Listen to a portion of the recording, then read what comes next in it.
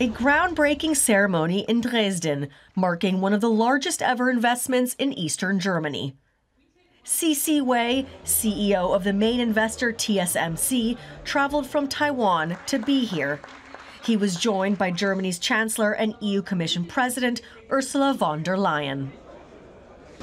Perfect. I got all the support from EU's Commission. I got the support from German government, federal, state, and local. I'm happy.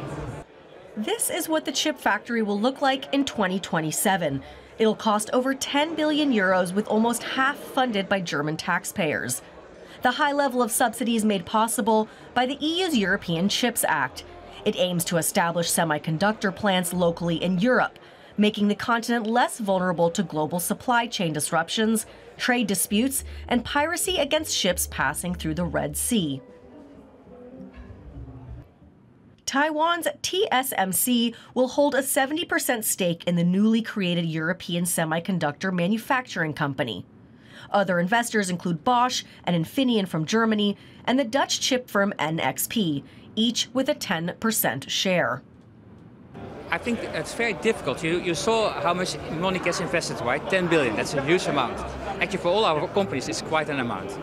And the other thing is you need skills for this. And everybody contributes different skills for it. I think TSMC contribute to it.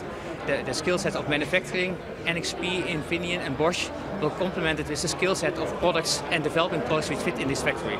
So you need each other. And that's pretty typical in the semiconductor industry, where doing things alone is less successful than partnering in all kinds of ways together and using each other's strengths. The biggest investor TSMC is working closely with is Dresden Technical University.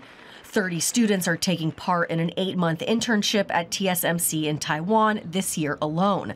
Like Veronika Voronko and Shrada Komatvar, they are hoping to be among the 2,000 employees in Dresden who will produce chips to control engines.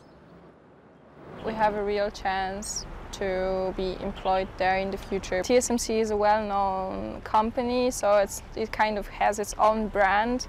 So when I added the fact that I'm an intern at TSMC, it of course elevated my CV. For TSMC, the opening of the plant is a step towards becoming less dependent on Taiwan, a small island at risk of being attacked by China.